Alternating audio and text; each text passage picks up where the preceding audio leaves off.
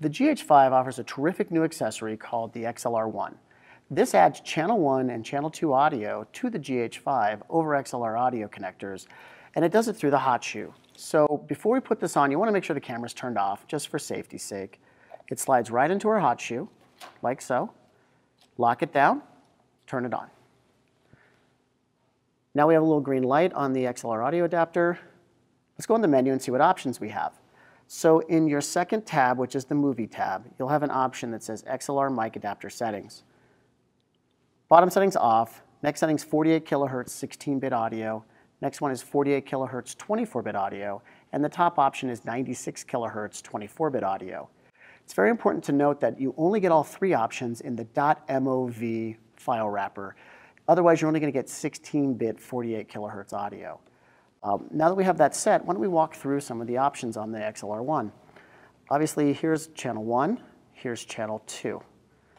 We're going to put a microphone connection into channel 1 right here, and it's clicked in. Now we're going to turn this around. So the microphone that we're using is a mic that can be powered with something called phantom power or 48-volt power. So what we would do with this microphone is you flip this door open, and we would set this from line down to 48 volt. If you have a microphone that's powered on its own, you'd set it to mic. If you're hooking into an external mixer, you'd go to line. Here we have options for either boosting or cutting level. We have options to cut background noise from low hum sounds, like if you have an air conditioner running in the room. So you can set those cut points to either 16 hertz or 160 hertz.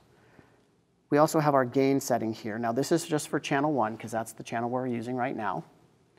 Over here we have input 1.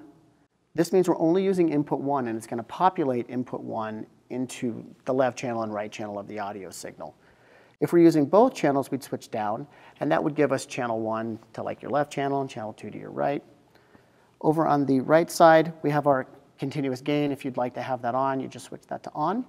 And then all those features are mirrored on the other side for channel 2. So again, your line versus phantom power options, your cut filter, and gain controls are right here. As you can see, the XLR1 gives you just about every option you could ever need for audio recording. Panasonic.